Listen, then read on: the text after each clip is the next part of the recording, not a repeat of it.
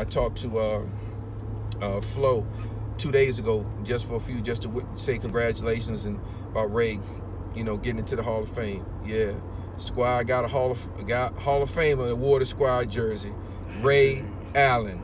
Yes, if you didn't know, I'm letting you know right now, Ray Allen. So how did you meet Ray? I mean, Ray, we were at a tournament,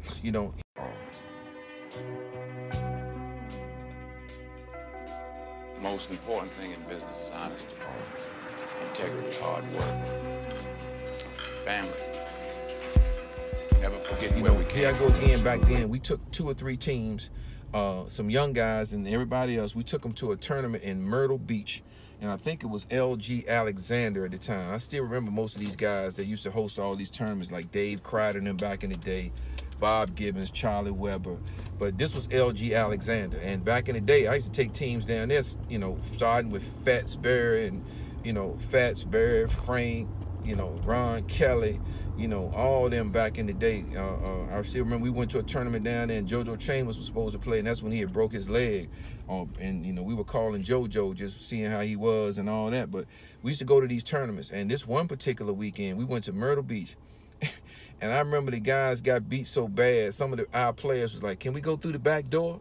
And I used to tell them then, no, you going through the front door. This was an awakening. See, my whole thing with this, I feel like we won every time we got killed because it opened their eyes up to some of these local dudes to a national scene. But you're not like that. Oh.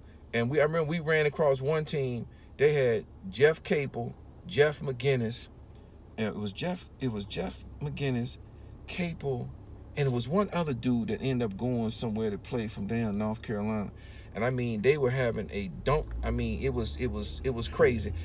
It was just crazy. And then I watched a team from South Carolina play, and they had Ray and they had Mike Minifield with their 2 guys. And the guy that ran that team was a great brother by the name of Robert. And I forgot the name of the team. I think it was Metro South Carolina or something like that. So we got together and we were talking, and I still remember Ray coming down the lane one time. I'm seeing this guy with these huge calves and this afro, and he coming down the lane and just dunked that thing on the whole team one time. Like, what in the world? And then I got a chance to meet them, and we stayed in touch, and he was just like, look, man, I don't do a lot down this way. We don't really travel on the East Coast. He's like, man, Ray and Mike, if you got some room, man, maybe play, you come on down and meet the parents. I was like, sure. So we started talking, and I'll never forget, I took my cousin, Ivan, who at that time was playing at Manchester High School, Ivan Squire, who's now a bishop at a Mormon church in Lexington, married with 4 kids. He graduated from Richmond. Then he went and got his master's from BYU. Him and I drove 6.5 hours to South Carolina. And we end up meeting Ray's parents.